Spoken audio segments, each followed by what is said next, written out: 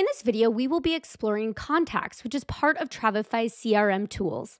This is built into your Travefy account and will allow you to manage and organize your client and business contacts. Now, I'm going to walk through how to store and keep your contact information organized. So first off, let's talk about where to find contacts. When you first log into your Travefy account, it will look like this on my screen. You will then be able to click Contacts at the top.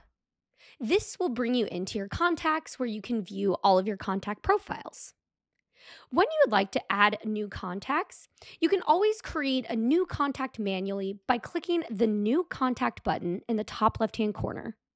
If you already have contacts you'd like to import, you can do that by clicking the Import Contacts button below, and this will allow you to upload a spreadsheet file that you can go ahead and upload multiple contacts at once. Now, a quick pro tip, if you decide to upload multiple at once, we recommend downloading the template file that you can access right here. And this will give you a template file that you can use to upload all of your contacts at once. Now I'm going to walk you through all the different features within a contact. I'm going to click on Jane Doe here. When I click on this contact, you can see the profile expand. There's many different things you can do in here. You can see all of their main details right here, and you can add them like the email, phone, street address, which you can also include multiple emails, multiple phones, and multiple streets if you'd like in there.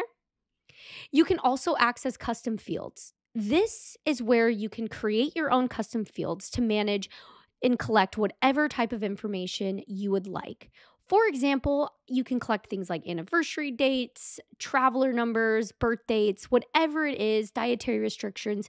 You can do all of this in here by choosing the Manage Custom Fields, and you can just add it yourself manually right in here and add it once, and then this option will appear for every contact profile.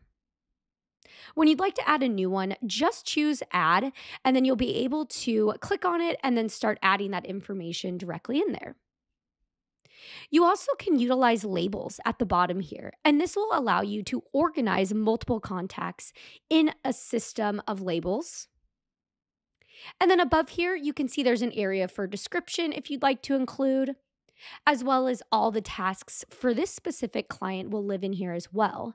This is where you can go ahead and click Add, and you can create an automation to send a form or a trip invite. You can create a one-off task, or you can import an entire task list for this contact.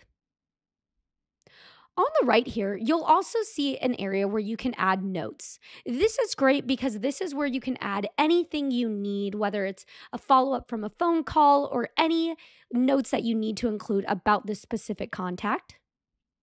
You can also click on trips and view all of the itineraries and proposals that you've shared with this client. You can also access any forms that this client has filled out. You can download it from here, and you can also quickly view their responses. Finally, you can also access and upload documents for this client contact as well.